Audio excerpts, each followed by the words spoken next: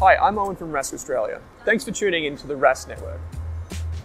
Before we get into today's show, there are a few things we have to go over. Firstly, what you're about to hear and see is limited to general information only. It's not personal financial advice like you'd get from a financial planner. Also, it's important to remember that past performance is not indicative of future performance.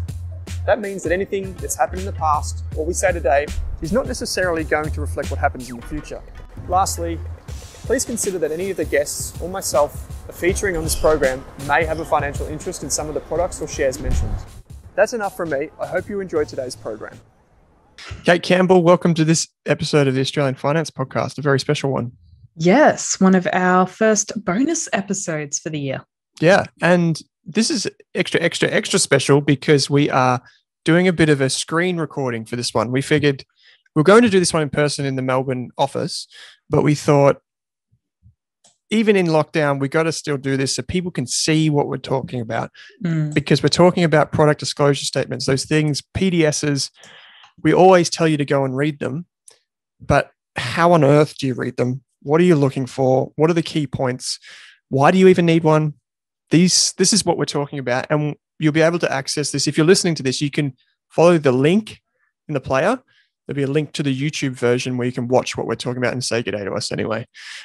So, Kate, maybe let's just start simple terms. PDSs, what does that even mean? Like what is one, all those types of things. So if you've ever seen an ad for an industry super fund on the TV, in the very small print, they'll say, read the PDS or read the product disclosure statement. So that's the legal document that the super funds are required to provide that really have a very comprehensive outline of all the nitty-gritty details to do with that super fund. So if you just go to your super fund's website, you'll see all the nice marketing, you'll see the performance figures, hopefully positive ones after the last 12 months. But they won't tell you all the nitty-gritty details, like all the different levels of fees. They might provide high-level fees. They won't provide you information on where the funds are located, how tax is dealt with, until you look at this legal document that can often be very long. I think one of the industry funds I was looking at yesterday, the super PDS, was about 80 pages. So that's a lot for any one person to go through. Yeah. And this is the thing, I think we're chatting just off air before. The PDSs that you get from super funds, they're probably the most important PDS you could ever read, but they're also probably the most confusing because sometimes there are multiple PDSs, then you have insurance guides, then you have like a fee guide, then you have the investment guide, which is different to the PDS. So it's all kind of tangled in together, but different, separate. So we're going to try and, when we do this is why it was important for us to show you the screen so you could see what we're looking at and what we would look at. So when do you need a PDS? Like when should you get one? And who's required to give it to you, I guess? Yeah. So if you are thinking about investing in a new product, I mean, today we're going to specifically talk about super fund PDSs, but managed funds, exchange traded funds, they all provide product disclosure statements. If you're going to a new investment platform, they'll have a product disclosure statement. Even the micro investing apps, generally I've seen they provide a product disclosure statement too. So it's really a document that you want to read before you invest in a financial product. And it contains all the information about the fees, commissions, benefits, risks, as well as how to complain. That's where I got that word from there. But it's certainly a document you want to read hopefully beforehand. But if you haven't read it before, which, I mean, I didn't read it before I invested in my very first super funds many years ago. So maybe today is the opportunity to go to your super fund, log in, find the product disclosure statement. If you're at a large industry fund that has a website page that has 6 different product disclosure statements, because some of the industry funds have a lot of products, just send them a message or give them a call to make sure you're reading the right product disclosure statement for what you're invested in and not one for a different product. So I think that's the first step. And that's certainly what we'd want you to do after this episode, or maybe even during, if you want to pause throughout. Go to your super fund website, get the copy of the PDS, make sure it's the right one, and have it open and ready. Yeah, we're going to use 2 examples. We've got Australian Super, which is an industry super fund and has just on the screen now, has multiple PDSs. Yeah. And then we're going to use Australian Ethical, which has a very easy to follow PDS. It's got a few bright colors in there as well. So we're going to use two examples. They're different types of super funds, but they're all trying to do the same thing. Take your money and invest it for you for your retirement. So, okay, so you get a PDS when you basically get to invest in a product or do something with your money. So an ETF has one, but typically you don't see it when you're in your brokerage account because it's on the issuer's website. So if you invest with beta shares, that will have a PDS that's on the website. Yeah, it's up to you to go hunting for it. Yeah, actually, it's interesting because beta shares actually combine PDSs where they put heaps of their funds in one PDS. I'm going to guess and say that's probably cheaper for them to do. But yeah, some PDSs are actually really limited and they don't provide a lot of information. They're more like just the bare bones, like the legal stuff that they have to provide. Whereas other PDSs, and I'm looking at the Australian Ethical one here, it's only 8 pages, but it does provide enough to make a decent decision. Some PDSs are actually really, really good. It's one of those areas where you can't let if the lawyers don't want to let the people that want to be creative with the document in, and the creative people don't want to read the one that the lawyer has produced. So it's kind of, you hope to get somewhere halfway in between. I think we are with these two PDSs. Okay. Yeah. And just to note, the PDF shouldn't make you feel really confused. So if you're reading it and you just have no idea what they're saying, actually give the company a call, send them a message and ask, because they're not allowed to make the PDS purposely confusing. They're supposed to make it understandable so it's not full of legal jargon. I mean, there's some stuff that they're required to put in by law, but they're meant to make it understandable for the retail consumer. Yeah, ING, the bank, if you know the bank, ING, they used to have PDSs, and I used to read them, and they're actually really good to read. Same with the one from RACV, RACQ, all those. The family goes on, but that brand of PDS was actually really easy to read. They had big font. It was really nicely laid out. They had charts and images and just really helpful explainers as you went through. So some of them are good. Some of them are really boring, we're going to be honest. But you should persevere and just focus on these key elements that we're about to talk to. Okay, Kate, I'm going to try and share my screen. This is a world first. So yeah, we've never tried doing this before. Yeah, let's see how we go. So a year plus of lockdowns and Zooms, and we're just figuring out share screen now. Yeah. So can you see my screen? I can. Hopefully everyone else can see it. Yeah. Beneek, can you see that? Yeah. Cool. Okay. So we've got the Australian Super website in front of us. And as you can see, this is the product disclosure page. And there's a bunch of different PDSs that you can access here. Yeah, because Australian Super, as one of the largest super funds in Australia, does have a lot of members in it. So they have quite a few different options available. So the first one here is the one we're going to go with, which is the largest division. This is the one that I'm part of, the Australian Super Plan. So just click download there, let that come up.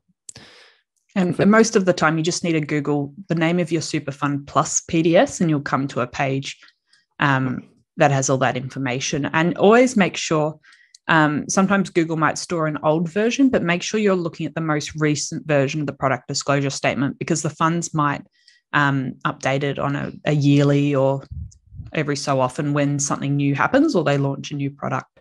Good point. So I think this one's the most recent when I was looking. So you can see on Australian Super, it's the 29th of May, 2021. We're recording this in July 2021. That's pretty recent for PDS, by PDS standards. July 2021 here for Australian Ethical. So it's safe to say, I'd say that we're dealing with the most recent, but just keep an eye on that. Okay, so Kate, the first thing that we should be thinking about, I guess, is what? Yeah, so I think the first thing, even just looking at the front page there, it actually just even gives you a high-level overview of what's covered in the Superfund PDS. And even if you're new to Super and what is the product, the PDS, especially for Australian Super, does give you an overview of what is superannuation and how it all works. So that's a good start. I think it's they use it slightly as a sales pitch as well, but it gives you an information even here. What is super? It gives you a good overview of what is super guaranteed contributions, the different types of contributions as well. And so, yeah, I think this PDS, when I was having a look through it the other day, does give you quite a solid overview of everything and how it works. So even if you're new to super, just give it a read to have a really good understanding of the basics. And then there might be a bit of a sales pitch in there about how it all works and the benefits of the company. Yep. I think, sorry, go on.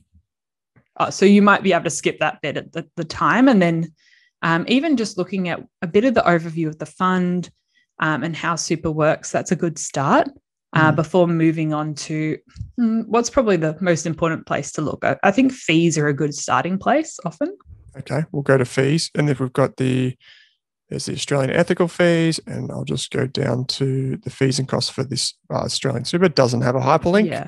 Control F is a tool we use a lot in the industry when we're looking through a lot of PDSs. So if I'm just jumping from one to another, I'm just going to be doing Control F a lot, because some can get a lot longer than, 28 pages. Some, if it's a complicated product, could be hundreds of pages. So Control F, and then it's going to give you the fees here. So Australian Super is giving you a fee overview for the balanced option. I think that's the key point, right, Kate? So it's that in a PDS. So this is the key thing I want everyone to understand that's listening or watching this.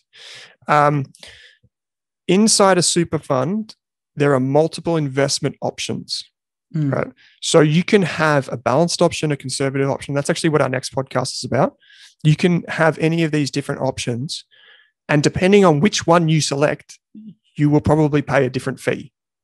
So you pay a fee to the super fund, but you also pay a fee depending on which one you select.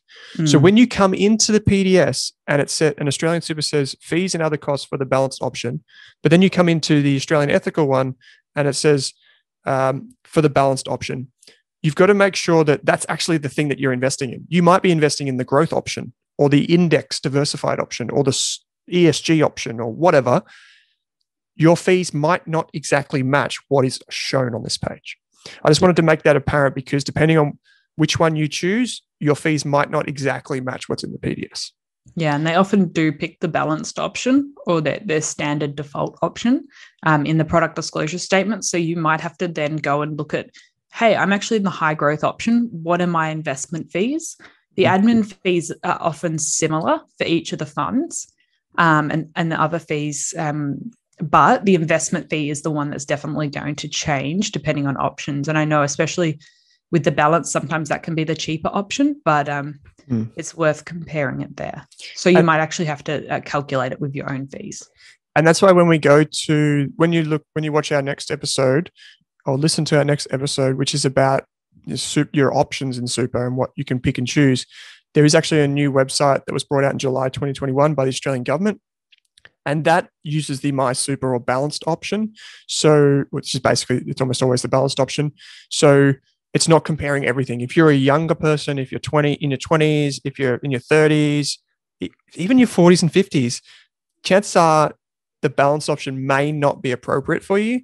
So you might want to be more growth focused, in which case the fees will change a little bit depending on the PDS. Like, for example, when I originally wrote up the money and budgeting course for the Rask education site, when I suggested a super fund to go with, I was really conscious that some of the best super funds in the industry have really, really low fees on their biggest product. Like Host Plus has really low fees on one particular option, which is substantially lower than the Australian super option at the time, or it was. But a lot of the other strategies that they had, like the growth strategy and the high growth strategy, were actually a lot more expensive.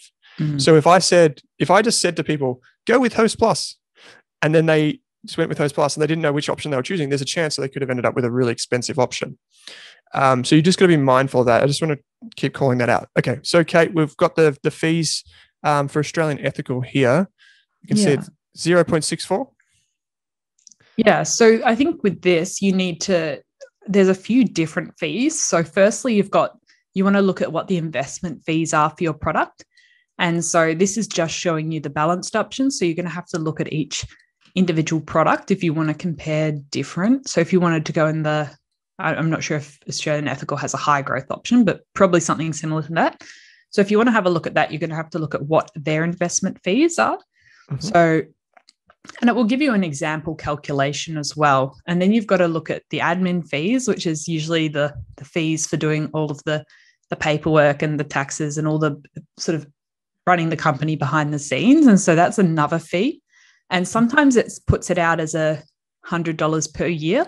So it might say, in this case, it's $97 per annum for the Australian Ethical admin fee, plus 0.29% of your account balance per year. But some other funds, if you go to the Host Plus one, it is a weekly fee of $2.25 plus up to 0.04% per annum. So you can see how already they're calculating it differently. One's giving you a yearly plus something, and one's a weekly fee plus something. So it already makes it a little bit more challenging to compare. Yeah, it does indeed. I'm trying to bring up the Australian Ethical Growth Strategy to see. Here we go. I think I've got it on my screen. So this is taken from their website in July 2021. And you can see the type of fee or cost as an investment fee across the different strategies. So the Australian Ethical Balanced one, which is the one that we were just looking at in the PDS, that's the one that's used 0.64%, but the growth strategy is 0.99%. Now, when we're not saying that that's bad, but that's not what we're saying. We're just using this as an example to point things out. Like we wouldn't use Australian Ethical if we thought something really sinister was going on. So this is, you can just see, then they've got the advocacy option here, which is 1.2%. And I imagine the higher fee there is, maybe they say, is justified because they advocate on behalf of their investors for ethical investing and for sustainability and those types of things in the companies that they invest in, which takes time and money. They have to employ people to be advocates. So that may be justified. But you make a good point about, even though the information is presented in this very easy table in the PDS, there are differences within the different options. Like if we come back into Australian Ethical's balanced option in the PDS, we can see that's got indirect costs. So 0.12% per year. That's an extra cost associated with running the fund. And you can see here on the Australian Super option, it doesn't actually have a number. It just leaves it blank. And it says, see additional explanation of fees and costs.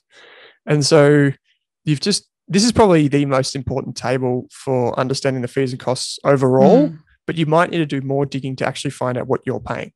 Yeah, and especially because if they're only showing the balanced option, you do need to go and actually find out what are the different, if you want to compare high growth between two different funds, you might actually have to do a bit more digging and a few calculations yourself. As some of the super comparison sites do, you can compare like a high growth to a high growth. And hopefully it takes in all the fees, but it is good to get an understanding of the different types of fees, the investment fee, admin fee, probably possibly indirect cost ratios. So taking all of that into account when you're making comparisons are really important. Yeah, and this is, so I'm just trying to navigate the Australian Super website in a separate tab here, and I really just can't even, it's just really complicated for me, to be honest. But you got to remember too, at the very start, we chose which PDS we were looking at. If you are in a different option, you've got to make sure when you're looking at the website, are you looking at the fees that are associated with that particular plan within the super fund? So we chose the Australian Super option, which was the one that I'm in. But then there's the TTR income accounts, and there's the overall super account, and then there's the choice income accounts. So there's multiple different plans within it. So just keep all of this in mind when you're studying it. You kind of want to make sure that the option you have is the right PDS. You're looking at that. Then within that, which investment are you in? And then are there any blanks in that PDS table that you might need to follow up separately? Yeah, and even giving them a call or sending them a message and saying, if you want to, for instance, you're interested in the growth fund, asking them, can you give me a full cost breakdown of $50,000 invested in the growth fund for a year? And that might help. So they might be able to pull out all those figures for you. And then if you're wanting to compare between a few different super providers, that might make it a little bit easier there. How about, okay, I'm just scrolling down the page here to how super is taxed. This is obviously really important because we've got fees associated with the fund itself. Obviously, we've got insurance, which is a whole other thing as well, by the way. People get confused between the fees for actually the super fund, but then also or the super premiums that are getting paid. Yeah. But then the other thing is tax. We won't go into necessarily specifics here. I'll just give you an overview.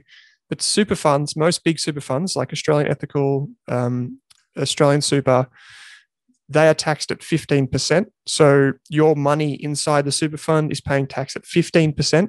Why 15%? Well, because that's typically lower than most people pay outside of super. So if we earn a wage, we're probably paying more than 15% tax. Like our employer's taking that out for us. So by it being lower inside super, it actually grows faster because there's less taken out by the government every year. And so there's a few different explanations here on the PDS you can see of how money is put into your super fund. So it's taxed on the way in. If it's from your employer or if you make a contribution as part of like salary sacrifice, which we know is very common, you can also put money in, which we've talked about before, as after tax. So that's where, let's say I get, my wage every month.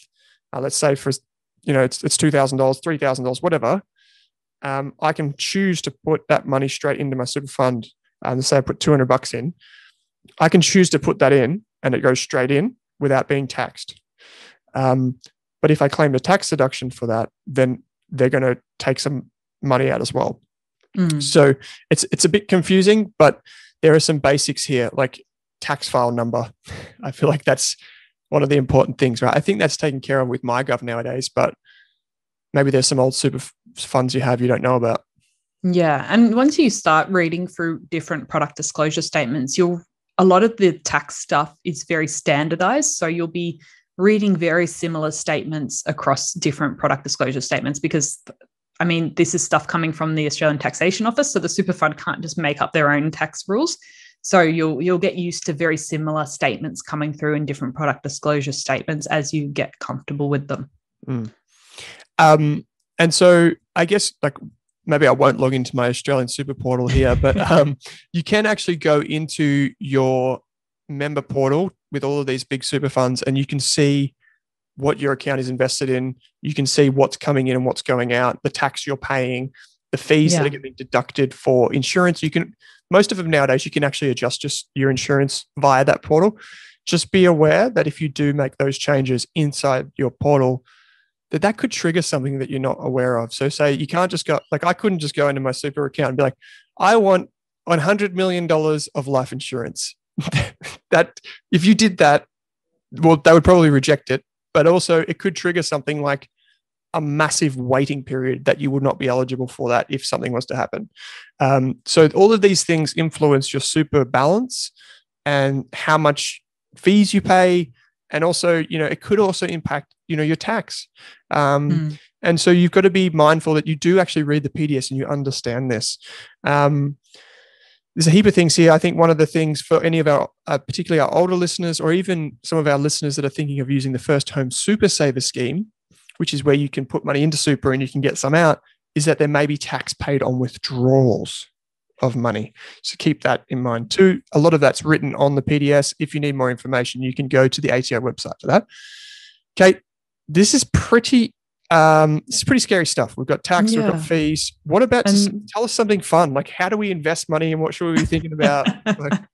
I guess one of the maybe the more fun things is the investment objective.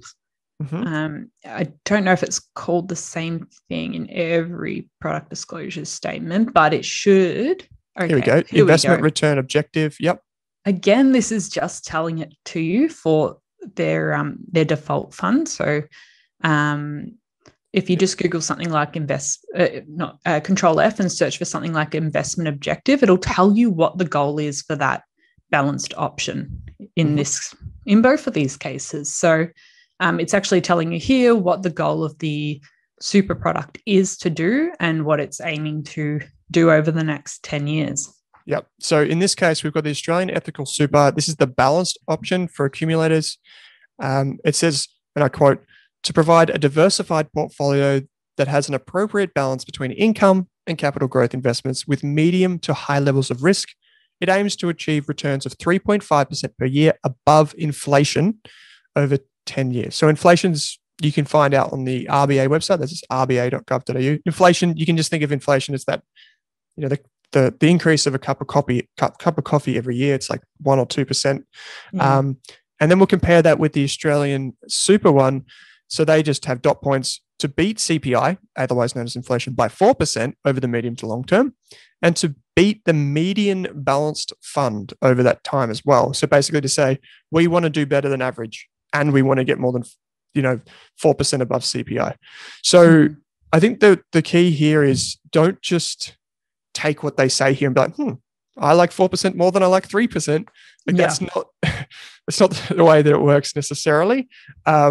You want to then go and study the track record and all that sort of stuff.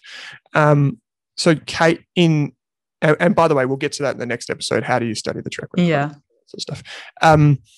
So minimum investment time frame, that's probably a worthwhile thing to look at as well, right? Yeah, that's another. So that's going to give you an indication of if you're thinking of choosing that option, how long should you be considering being invested in that option? So if you're really close to retirement, that's probably really important as well. If you're a long term away from retirement. So if you're not retiring for 40 or 50 years and you're investing in a product that has a very short minimum investment timeframe that's staying 1 to 2 years because possibly it's a cash or a defensive fund, then maybe it might be worth thinking, is this the right product for me? Whereas if you've got 10, 20 years before retirement and you're looking at the minimum investment timeframe and it's saying, at least 10 years, you might think, that might be potentially something that's more appropriate to my needs. So it gives you a very high level indication of how long you'd be wanting to invest in that fund.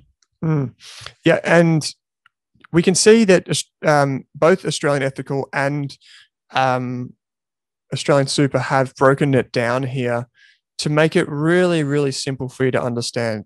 Australian Ethical has this wonderful, colourful chart. I imagine you guys looking at this thinking, that's a very nice, pretty chart. I think it's cool too. So you can see here that Australian Ethical kind of has this chart where it's got from bottom left to top right, for those of you that are listening. It shows all of the different, it's got the potential return, but then it's also got the risk, and it kind of shows the balance of that going up over time.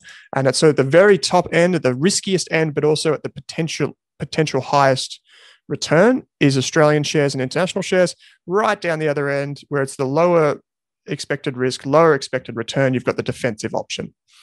And this is a really interesting thing that Australian Super does inside its PDS, and it also does it on its website. It says it's used a lot of its historical data, and it said the estimated number of negative yearly returns that we expect over a 20-year period. So they're saying over the next 20 years, how many of those years do we expect your super fund, your super, to go backwards based on what we know from the past?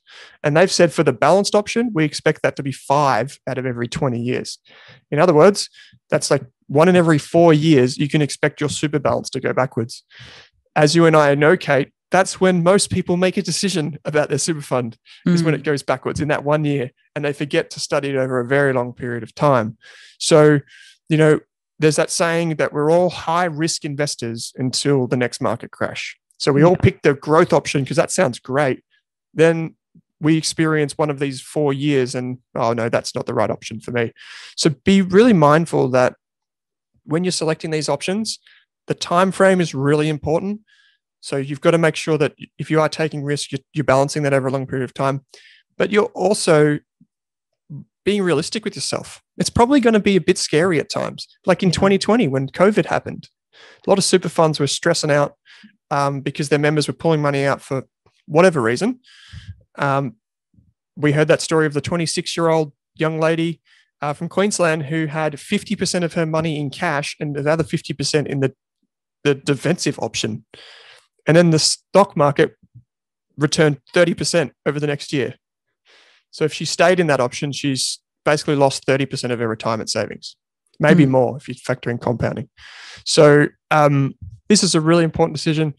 Kate, at risk of this going for too long, is there anything else we should be looking at here? Like, should we be looking at this pie chart? I noticed they both have pie charts. Yeah, I think that's definitely something you can look at on the product page because that's going to be very different. The asset allocation, I think that's probably something for a future episode, but that's the asset allocation. So what percentage of your your super funds invested in property and Australian shares. So you can look at that percentage breakdown on the product page. But I think the last thing we need to mention quickly before we wrap up, and it's probably not something that should be talked about that quickly, is risks. Yes. Of the super funds. So often once you get comfortable with reading product disclosure statements, again, you'll see the risks sound very similar as you go on.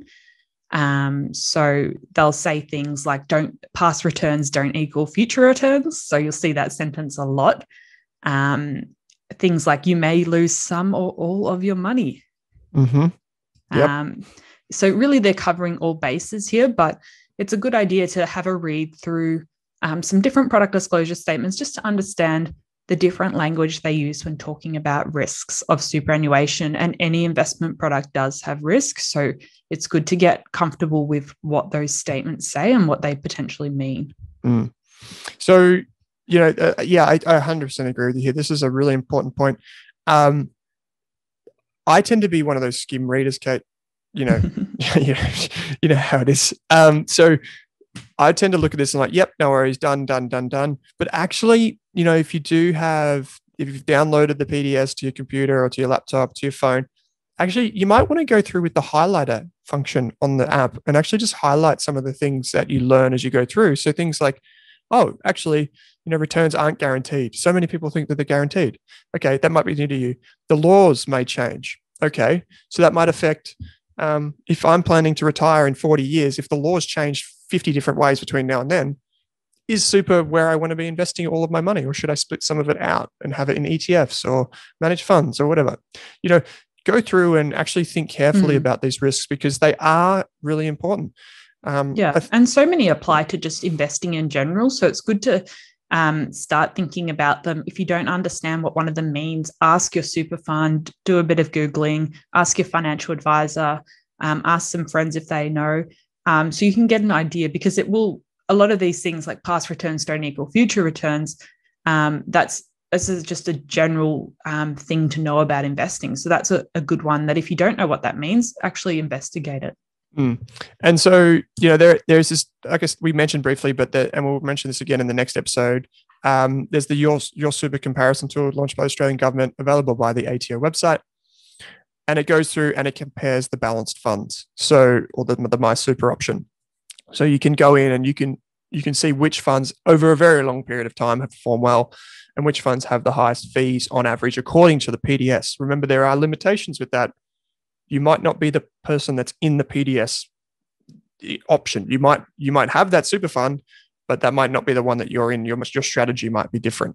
So there's a lot to think about, but definitely the PDS is a great place to start. We've talked about the risks. We've talked about choosing your investment option, learning about the super fund as well. That's also at the top. How super works is in there. We've got a free course on this. We're obviously doing the podcast on it so you can get a better sense of it. The investment objectives, what to look for, how many years, it might be negative. We'll talk about the asset allocation or how your money is actually invested in another episode. Fees and costs. We talked about the investment fee. It changes depending on which option you have. The admin fee can be, as Kate said, per year, or it can be, per year plus a percentage or per week. And then there are some other incidental fees that you might pay, like costs associated also with the fund that the fund doesn't pay, you have to pay. So much to go on, Kate. Good episode to talk about a really dry topic for a lot of people, but you can get your PDS for anything. It's for super. It is worth it. If you do it once, you do it right for the rest of your life. Make sure you know what you're getting. It's your money. Think about it. Yeah, definitely understand it. Ask the super company questions. They've got lots of people that are behind the screen that can help answer those questions. So don't be afraid to ask or talk to a financial advisor. And I'd really encourage you, if you haven't already, schedule some time in your calendar this weekend to sit down, get the PDS, get the digital highlighter or the physical highlighter, and go through and work out what you understand, what you don't, and then make it a point to actually go and research those things. And then, go onto your MyGov account and compare your super with the new My Super comparison tool. Yeah, cool. Great advice. All right, Kate, I can stop sharing my screen. And for everyone that watched us on YouTube, hello, thanks for tuning in. And for those of you that are listening, as always, it's a pleasure. You can access the video online, so it might be something you can even do with your partner. Get your super funds up and compare and start looking at what you've actually got. Cool. Kate, as always, thanks for taking some time to join me. Great episode. Thanks, Owen. Cheers.